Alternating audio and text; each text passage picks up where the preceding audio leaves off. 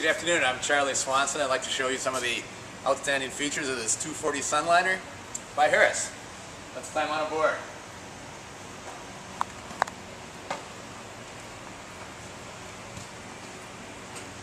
One of the first things that you notice when you climb up aboard on this pontoon is all the room. Some manufacturers have bars and L-shaped lounges that come into your walkway area, and you actually have to twist to go back through here.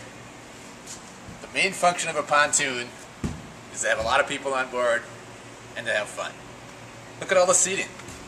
You can easily sit 4 adults on each side, 4 adults on this side, 2 or 3 in the back. The capacity of this boat, I believe, is 14. So 14 people on board, all comfortable.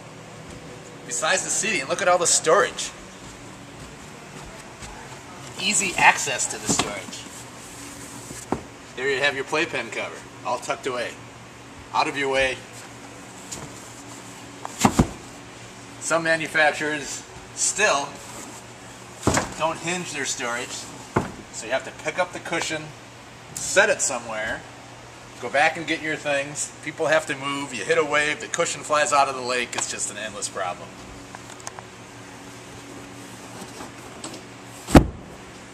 The height of the bimini is 9'6". Unless you're out entertaining the Los Angeles Lakers, you probably aren't going to have a problem with head clearance. There again, lots of room. This is also an area right here that's very accessible and easy to use. Good for throwing bumpers, lines. Underneath this backrest is actually a wastebasket. It's always an issue on boats where to put your waste. This is easy. People don't even have to move to access it. Forward of the helm,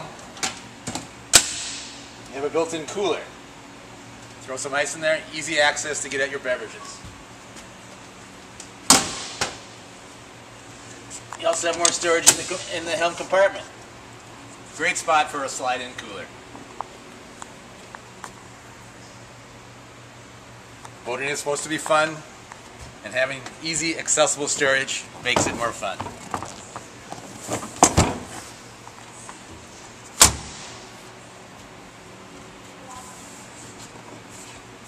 Notice how the armrest lift up on the helm.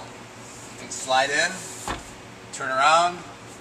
You're out for a long cruise, you put the armrest down, and you're in comfort. Nice windscreen on the dash. Full instrumentation. Depth finder, hour meter, trim gauge.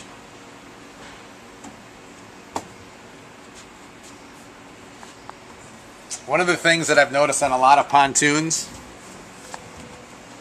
is they have room from the back seat, between the back seat and the outboard.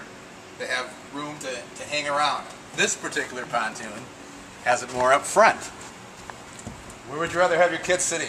Back by the outboard or up front in a nice usable area like this? Dangle your feet in the water, throw in a line. Doesn't get much better than that.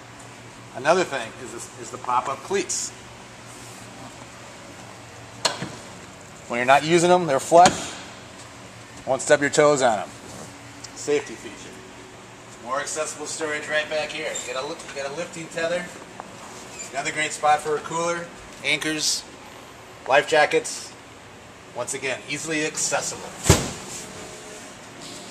You also have a changing room. Easy to get at. You're out boating all day long. You want to visit your favorite restaurant. You want to change clothes. Flip this up. Short and sweet. Easy to put away. Out of the way, never to be seen.